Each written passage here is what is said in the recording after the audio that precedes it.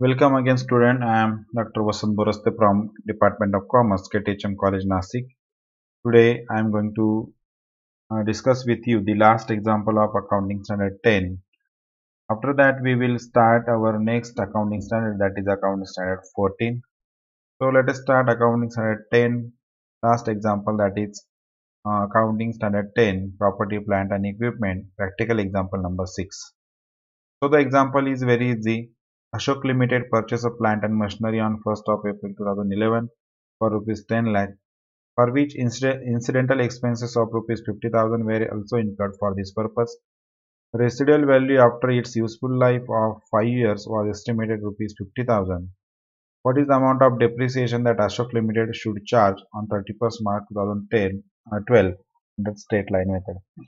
So it is very easy example, and you know that the cost of asset we have already seen in the accounting standard 10 that how you can calculate the cost of asset and how you can charge the depreciation as per accounting standard 10, that is property, plant and equipment. So first of all, you have to add all the incidental expenses, all the octroi or any other incidental charges or transport charges which has to be added in the cost of asset. Then you have to minus the residual value or scrap value of the asset, which should be divided by the number of or estimated number of life of years that particular asset. So here you can see the solution. So here is the solution of accounting standard 10, that is AS10 PPE. Accounting treatment for depreciation as per AS10 should be depreciation should be charged to profit and loss account, and the formula is very easy, that depreciation equal to cost of machinery minus scrap value divided by useful life of asset. So the useful life of asset, it has to be estimated.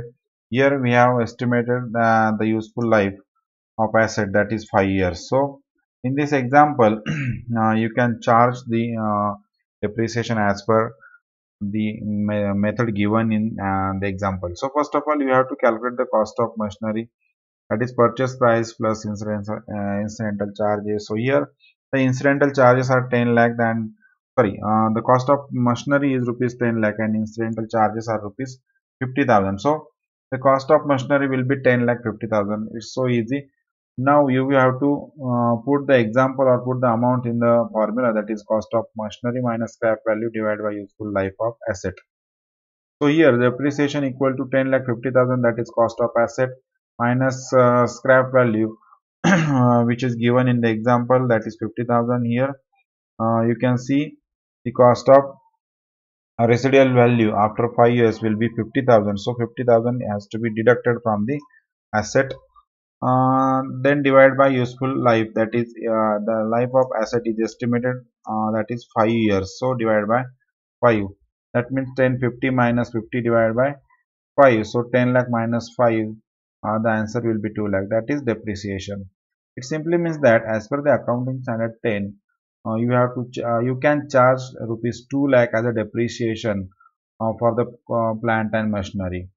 And as per accounting standard 10, depreciation will be charged to plant and machinery as per straight line method will be rupees 2 lakh, and it has to be recorded in the statement of profit and loss account for each and every year, because you are going to use the straight line method. For this we have to use rupees 2 lakh as a depreciation for each and every year in the statement of profit and loss account.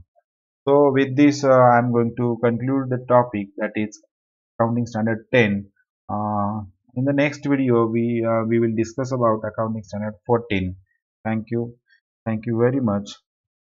Let us see in the next video. Thank you.